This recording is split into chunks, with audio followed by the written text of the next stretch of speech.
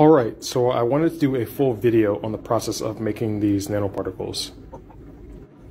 The first step to making any type of nanoparticle is to clean your glassware, and I use aqua regia for this. That's a mixture of hydrochloric and nitric acid. It turns brown here due to the formation of nitrogen oxides in solution.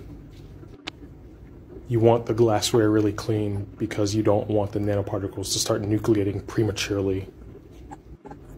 So yeah, just giving that a little swirl in there and dumping it out. Now that it's clean, I need to make my sodium citrate solution. I was gonna do a smaller batch, but the first scoop I realized I added too much, so I just went with making a full batch. I probably should have used a smaller spatula, but oh well. But yeah, after I weigh out the necessary amount of sodium citrate, I then make my solution by adding it to the right amount of water. This was half a gram of citrate added into 50 mils of water. Then I just need to mix it with the vortexer and I can go on to the next step.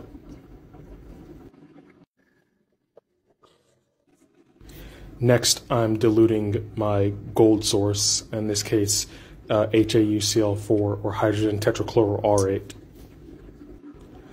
This was a 100 millimolar stock solution, so I didn't need very much of it. A little bit goes a long way.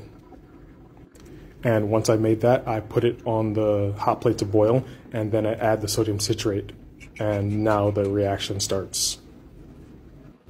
It initially goes clear, and then very dark, and then red, and this is the process of nucleation and growth happening. It's so cool to see this reaction happen. But eventually the reaction turns red, and I know it's done. This recipe was to make nanoparticles between 10 and 20 nanometers. I'm Craig, and I hope you enjoyed.